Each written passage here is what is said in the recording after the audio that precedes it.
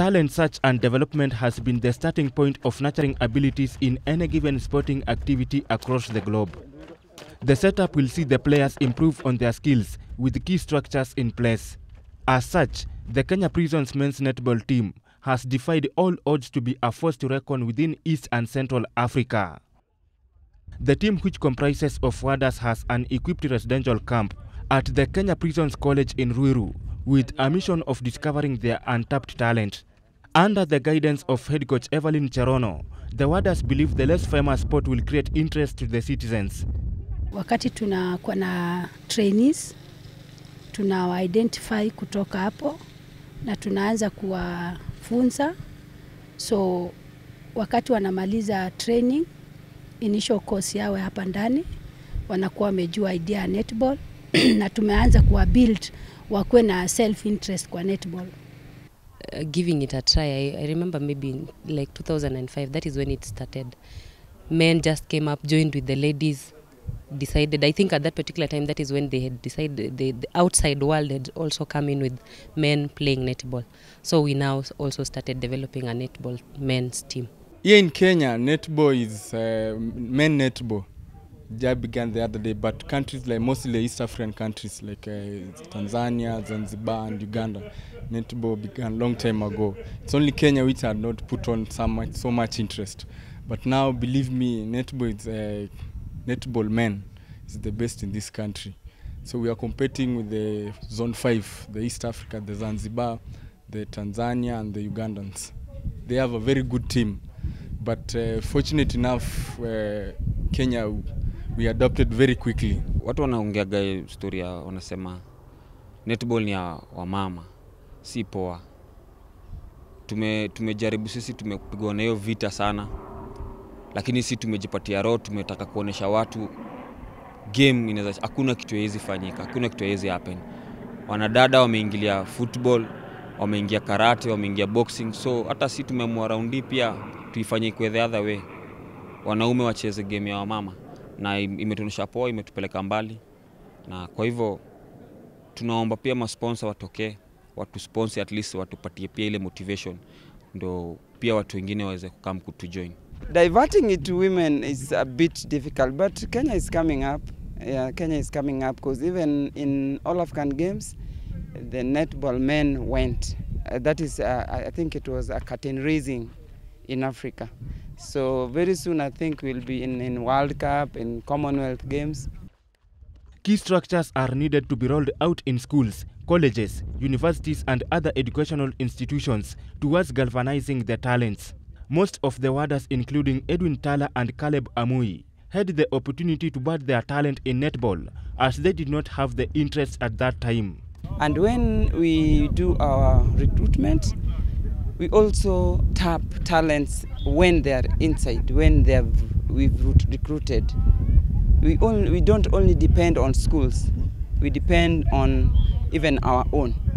Yeah, so several times we tap talents from any recruitment which is done. I used to play basketball when I was outside, when I had not joined the service. So when we came here, we found basketball was there. But unfortunately in Kenya Prison, basketball is not as such as a strong team, or it doesn't have a strong team. So an opportunity arose, and there is a coach which we used to have. She came and she told us we can start netball, men netball. Apart from the game, the warders have been delegated other duties during off-season that embraces rehabilitation programs and educational workshops for the inmates. During that time when there is no much going out, they are deployed to various sections, and also there is a time when a season in an end. They come from various stations. They are not stationed here. They come from various stations. We release them to go back to their stations. When the season begins, they now come back to start on with training. When you come here for the training, you are given that skills.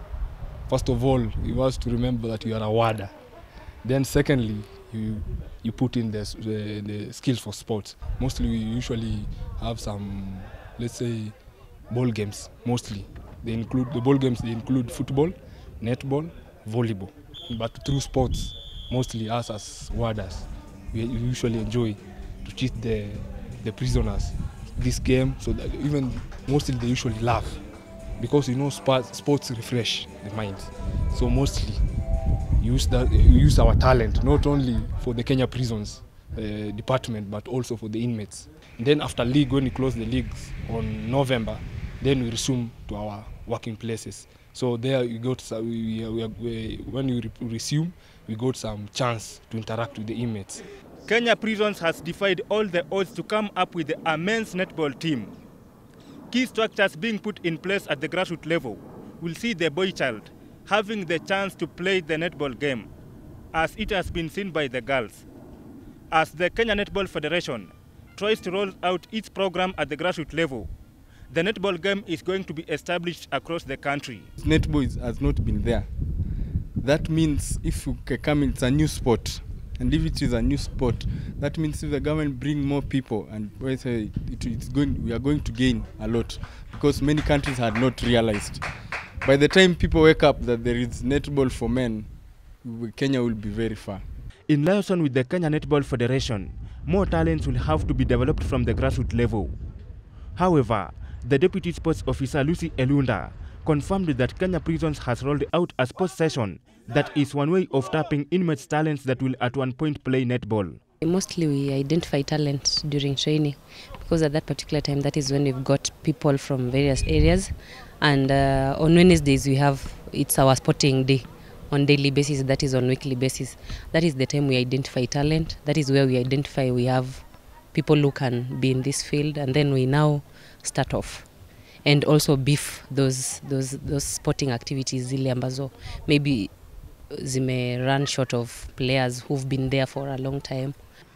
Mchezo ya watoto wa shule unapata walimu hawawezi wakaenda courses ya netball. So wakati inafika kucheza tournament ya ball games, unapata netball iko chini kwa sababu walimu hawapeleki kupata new rules. Wangekuwa wanaenda kupata new rules, wangekuwa wanaelezewa umuhimu ya netball, ambapo wakitoka huko kumaliza hiyo course wanakuja wana apply kwa watoto wa shule. Unakuja unapata kwa sekondari sio mbaya vile, unapata at least sekondari kuna netball kwa upande wa ladies inafanya vizuri, na upande wa men's team inakuwa still bado iko chini, kwa sababu unapata hawana interest ya netball ya men, lakini unapata wanakuwa na interest ya netball ya ladies. Ukikuja unapata upande wa colleges kama ya walimu, unapata netball men iko juu sana kuliko ladies. So unapata netball men kwa colleges iko juu na teams iko mingi, kwa sababu wanaendanga selections, wakishamaliziwa selections wanawakilisha nje. The difference is basketball you have to dribble, but netball it's about how accurate your passes are. Apart from athletics, Kenya could have been represented at this year's London Olympic Games. Ironically, the men's team failed to make its first appearance in the All-Africa Games hosted in Mozambique last year over disputed opponents. It caught us to a surprise when we were in Maputo, when we were being told that most of the teams, they have withdrawn. So we were being told that all the teams are withdrawn, so we have only 2 teams. So we could not play. But later, the coach sat down and they decided, because this is the first time they're introducing netball in all African games, so they wanted to give us opportunity. But due to some hiccup here and there, we find ourselves that we are being told that there is no team and we are jetted back to the country. Tukiwa Kenya tulipewa mazoezi ya kutosha, tukapelekwa residential Kasarani, tukapewa kila kitu, lakini tulipofika Maputo, the first 2 days tulikaa vizuri. The 3rd day tukaambiwa men's team hawata participate kwa netball. So tukajiuliza kwa nini hawawezi wakaparticipate kwa netball. So ule tulienda pamoja kama Chief Dimshaw akatuambia we have to go back. Tukajaribu kuuliza why, lakini tukaambiwa hakuna netball men's team. Tuliporudishwa later on, tulikuja tukapata habari ya kwamba kulikuwa na netball team na Maputo wakachukua trophy. So up to today sisi bado tuko kwa dilemma. Hatujaelezewa tulirudishwa kwa nini, hatujaelezewa sababu ilikuwa ni nini. First thing, you must love the game. So you are being demoralized because you are being told you are going to Maputo, and then there we are not given a chance to play. And yet it was our first time, and it was not, most of the players we did not liked. Yeah. So our hope was when we go to Maputo, win, and then we come back, we prepare ourselves for Olympics. Equal sponsorship is needed to facilitate the sport that has been neglected over the years. Nonetheless, the Kenya Prisons men's netball team hopes to defend the East and Central Africa Netball Challenge Trophy that begins in Uganda today. The Kenya team is expecting tough opposition from Zanzibar's police team. Ukiwa umeshinda mara 3, inchi zingine lazima saa hizi wanaweka bidii wakijua ya kwamba hatutaki Kenya Prisons team ichukue kikombe tena. But kulingana na vile nimekaa na timu yangu na ile mazoezi nimepewa na ile usaidizi pia nimesaidiwa na sports council yangu, naona vijana wako in good shape na natarajia kwamba tutaenda kuweka bidii na tutakuja tukiwa tuko sawa. Upinzani mpaka itakuwa cause sahi watu wana fight kutu beat sisi. But si tunajua tunakuja na kikombe hapa Kenya. Wale watatusumbua sana itakuwa Zanzibar, polisi. Lakini tunajua weak points zao na tumezifanya hapa kiasi. So there's nothing to worry. Tutakuwa poa. Najua tutaleta kikombe, mtarajie tu kikombe tunaleta hapa. The Kenya men's prisons team was denied the chance to play in the London Olympic Games this year after they missed the chance to play in the All Africa Games hosted in Maputo, Mozambique last year. However, the team has shifted its focus to the East and Central Africa Club competition to be hosted in Uganda.